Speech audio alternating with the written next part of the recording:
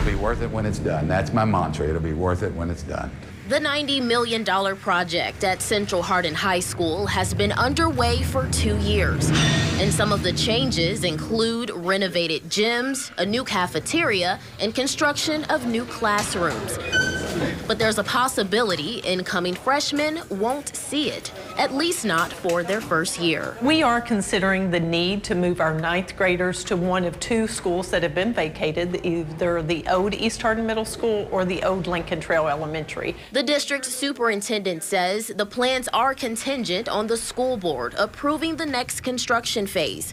And with nearly 450 freshmen expected next year, school leaders say a satellite campus could help alleviate overcrowding as construction continues and get the project done sooner.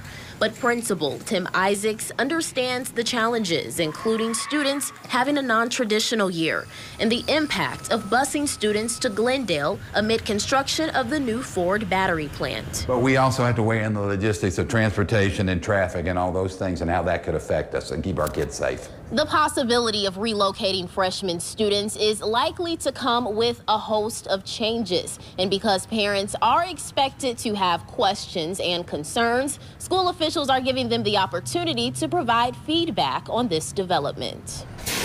Officials anticipate topics to range from extracurricular activities to transportation. What we will do is bring students here, and then they will transition over to other buses that will then transport them to either of the 2 locations that we have. So parents don't have to worry about that. And they will have the same opportunities to play sports, be in clubs, and do all those things.